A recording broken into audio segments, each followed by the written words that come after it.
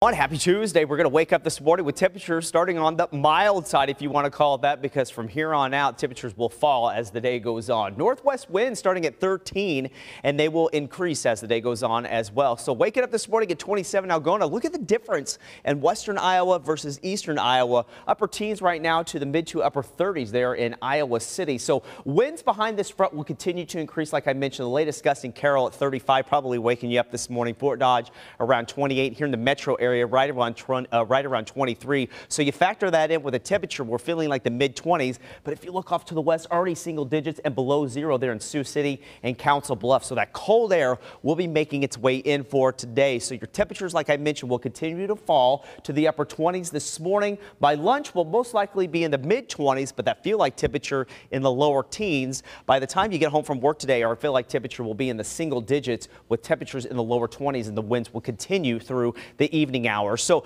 weather headlines for today, it's going to be a breezy and cold day. By tonight, I think the wind chills will be about 5 to 10 below zero. Tomorrow will be the coldest day of the week and continuing into Thursday with highs in the teens. Now tomorrow night, southern Iowa may see a brief snow shower, maybe a light coating down towards Lamoni, out towards Omaha. The further south and west you live, I think the better chances will be for central and northern Iowa. I don't think we're going to really see anything. Into next week, it's going to be a gradual warming trend. In fact, by early next week, we'll be into the mid 40s. So Futurecast again for today looking fairly quiet. We'll keep the clouds around. We'll clear out tonight.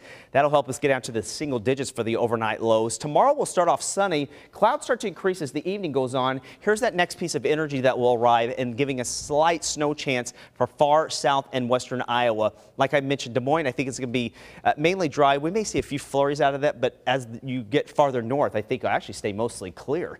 Futurecast there on Thursday evening, 5:30, again looking mainly clear. So the forecast for today, your falling temperatures this morning will be the warmest, gust about 30 to 35, and overnight tonight single digits. Here's the forecast statewide for today. Again, you'll continue to see those temperatures fall in Fort Dodge and Lamoni starting off this morning in the mid to upper 20s to the lower 30s. So here's that extended forecast. A couple colder days ahead. Prepare for the teens.